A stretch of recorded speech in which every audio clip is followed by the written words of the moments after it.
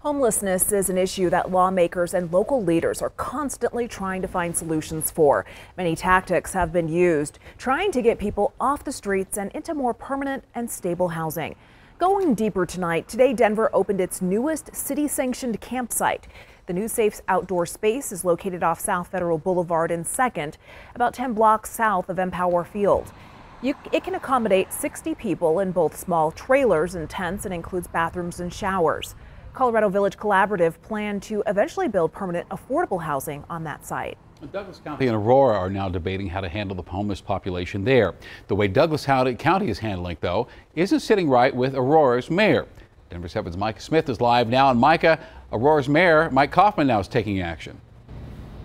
Shannon, that's right. After Aurora Mayor Mike Coffman made a Facebook post this morning accusing Douglas County of sending its homeless population out of the county and into the city of Aurora for shelter and resources, we went in search of answers. When a person is released from the Douglas County jail and have no home to go back to, Aurora Mayor Mike Coffman says those former inmates end up in his city. What Douglas County is doing is wrong. Coffman says recently the Douglas County Sheriff's Office launched a reintegration and transportation program, which transports recently released inmates to other cities and counties with more resources. The problem is Sheriff Tony Spurlock was left in a difficult position.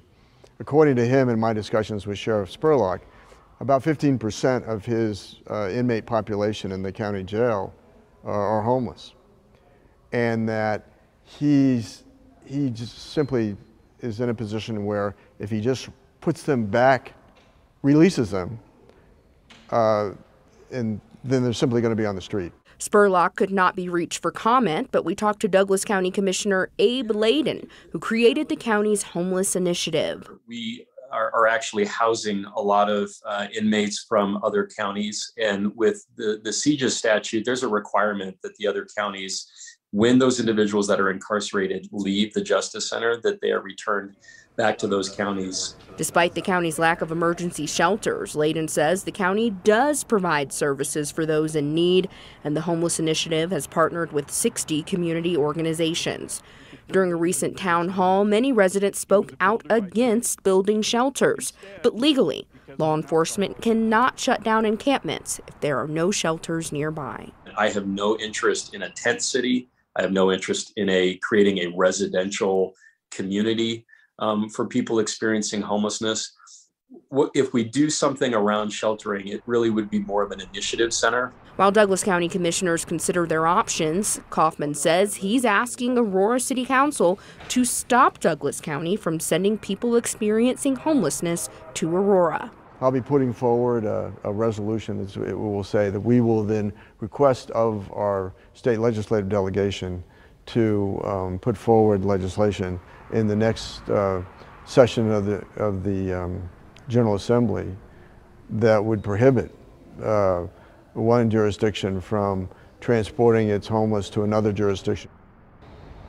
Mike Coffman says Aurora taxpayers pay for the city's homeless outreach programs and shelters. And Coffman says even though there is a portion of Aurora that's in Douglas County, it's a very small residential portion. Shannon, back to you. All right, Micah Smith, thank you for that one. It's a tough one.